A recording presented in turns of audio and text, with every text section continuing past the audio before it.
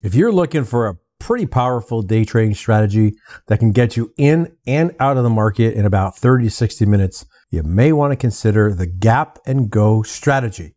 And this strategy involves identifying gaps in the market during the opening bell and then taking advantage of the momentum that they create. When you have pre-configured scans and scanners like FinViz, you can easily spot these opportunities and monitor multiple stocks at once.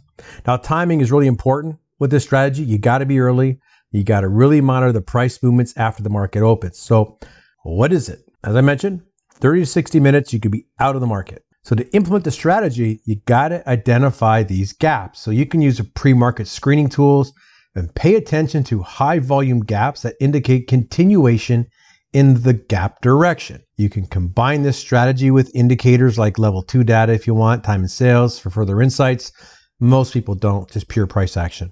So remember though, there's risks and there's rewards involved. Volatility and spreads can be challenging depending on what stock you're trading, but the high profit potential and the long short trade opportunities makes it a worthwhile strategy. So how do we do it?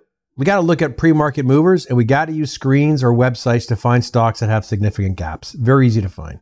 Look at the daily chart, understand the prior price action and identify consolidation patterns. Usually you want to use about a 5-minute chart entry criteria. So you would wait for a pullback or just a brief consolidation after that initial gap. So this is going to provide a potential entry point with a more favorable risk to reward ratio.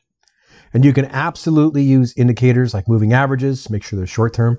You can use trend lines, you can use candlestick patterns. So to identify an entry signal, for example, a bullish candlestick pattern or a break above a short-term resistance level, that could trigger your entry. You want to monitor price action, adjust your stop loss and your target levels based on any further movement. And of course, you want to exit the trade once your target gain is reached, or if the price action suggests a reversal. So set your profit targets based on key levels like resistance zones, pivot points, previous highs. You can use trailing stops if you want to capture additional gains, and then look for final momentum thrusts as well. But remember, this type of strategy requires quick decisions and you got to focus during that first 30 to 60 minutes of the trading session. But it's a simple strategy, and with careful implementation, careful practice, this strategy can potentially bring in significant profits in a short amount of time. Anyways, rewatch this video.